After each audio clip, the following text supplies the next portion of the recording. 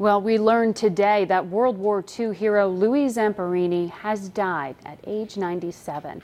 A movie about his life is in the works, and he was to have been the Grand Marshal of next year's Rose Parade, which will have the theme Inspiring Stories.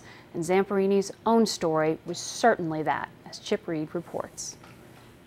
In the 1930s and 40s, Louis Zamperini was one of the most famous men in America, a national hero in both sports and war.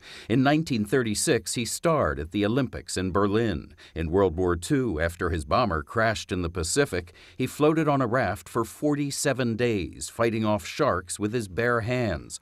Close to death, he was captured by the Japanese and spent 2 years in prison camps where he was singled out for brutal torture because of his hero status back home.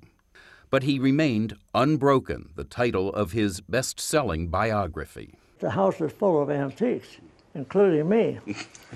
2 years ago, we interviewed the always humble Zamperini for CBS Sunday Morning at his home in California. Do you consider yourself a hero? No. I got 3 Purple Hearts for what? I got all my limbs. I see these guys in a wheelchair with 1 or 2 limbs missing. No, those guys are your heroes.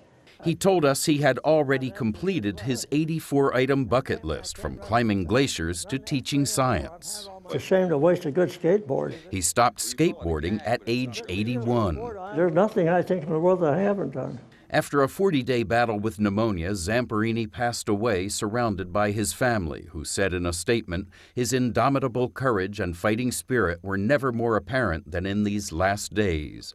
Zamperini's life story will be told in the movie Unbroken, directed by Angelina Jolie, scheduled to open in December. He had hoped to live long enough to join Jolie on the red carpet.